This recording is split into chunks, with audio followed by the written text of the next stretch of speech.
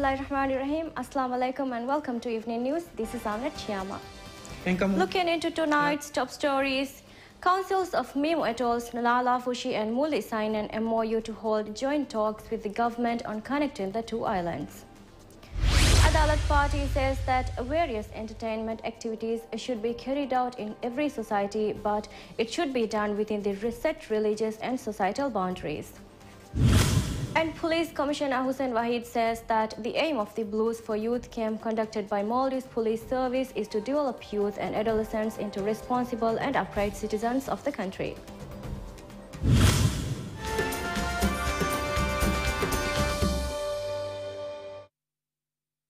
Councils of Memo Atolls, Nala, Fushi and Muli sign an MOU to hold joint discussions with the government on connecting the two islands.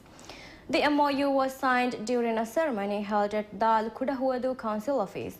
President of Muli Council Ahmed Nafiz and President of Nala Fushi Council Ahmed Shaheen signed the MOU on behalf of the two councils. President of Muli Council Nafiz told DhiTV that the two councils held constructive discussions on the topic, including ways to ensure that the two islands are connected before the ongoing land reclamation project in Muli comes to an end. He said that the two islands are connected in many ways and that residents travel between the two islands to go to work and school several times a day, and therefore connecting the island would be a huge relief for them.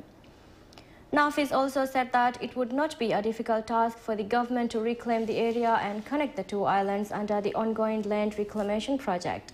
He said that when the land is reclaimed in Muli as per government's plan, a distance of only 1800 meters will remain between Muli and Nala Fushi.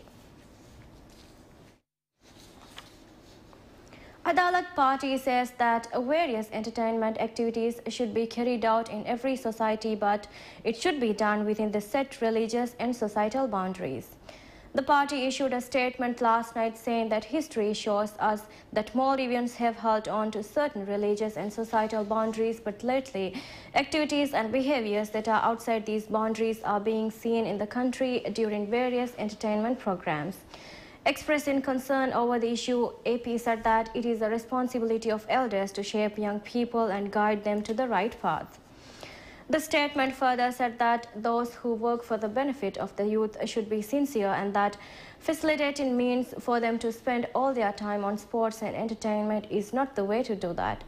AP also stated that the party will continue to urge government and various institutions to guide the youth to the right path and ensure that they make good use of their time. Police Commissioner Hussein Wahid says that the aim of the Blues for Youth camp conducted by Maldives Police Service is to develop youth and adolescents into responsible and upright citizens of the country. He made the statement while addressing the ceremony held at Navian Atoll Education Center last night to hand over certificates to youth who took part in the Blues for Youth camp held in Formula. Wahid said that police will remain steadfast in doing whatever is required to build a healthy society and that the entire police institution will always work in tandem with the people in achieving the objective. He noted that various police activities so far have engaged over 50,000 adults and children and that this is a huge success for the institution. He added that a decline in criminal activity last year was a direct result of the diligent efforts carried out by Maldives Police Service. At the function, certificates were also handed to students who completed the first round of the program run by police to teach swimming.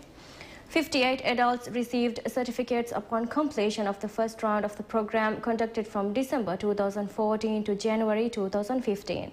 This is the third Blues for Youth camp conducted in Formula. 60 individuals aged 15 to 18 took part in this camp. We'll take a short break now and return in a few minutes.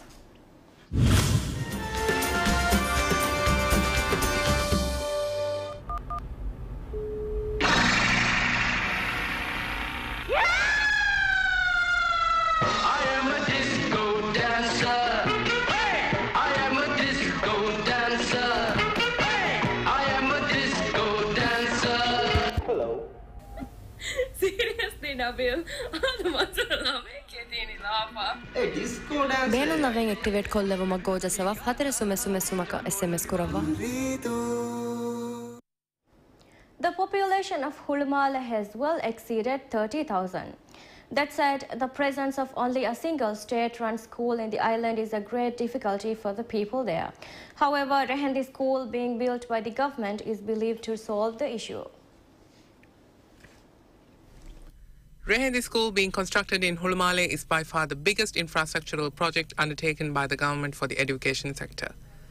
Education Ministry says that the 110 million rupiah project will be the biggest symbol of the education sector in the golden jubilee of the country's independence.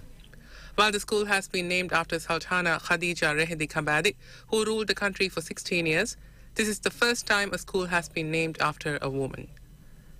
The school, which will be marked as a unique monument for the education sector, is a huge relief for Hulmale's residents. The island, which has a population of over 30,000, currently houses just one government school. As a result, the school had to enroll students beyond its capacity. However, the opening of a new school, which has a capacity of 1,500 students, will solve the issue. Construction of the school, carried out by Amin Construction, has completed, and the final preparations to open the school are being carried out at present. Although 750 students from Ghazi School will be transferred to Rehendi School, Education Ministry says that parents interested in enrolling their kids in the school can do so based on the availability of seats. Maldives Monetary Authority MMA says that its annual Maldivians Traveling Abroad survey conducted last year was a great success.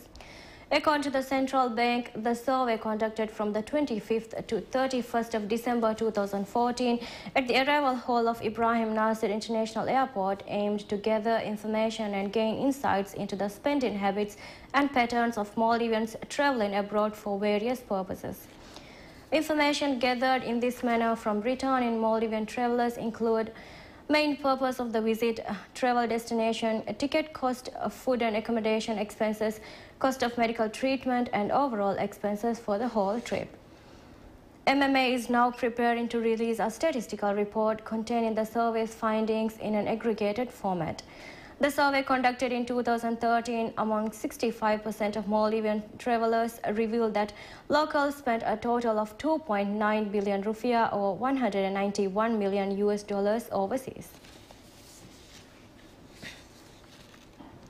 Islamic Ministry decides to start work on streamlining the zakat system in the Maldives.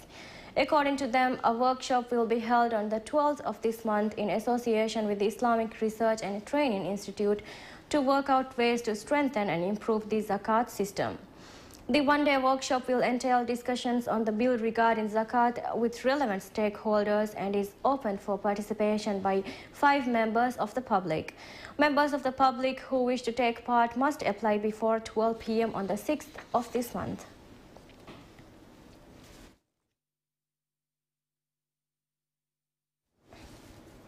We end tonight's bulletin with the weekly editorial report. Thank you for joining us. Have a pleasant evening. All the presidents of the country had claimed to love the country and its people. They had claimed that they had no personal agendas or motives in serving the people. But it is crucial for citizens to think deeply about this and wonder whether their votes were sincere. 5 years has passed since modern democracy was introduced to Maldives with a new constitution.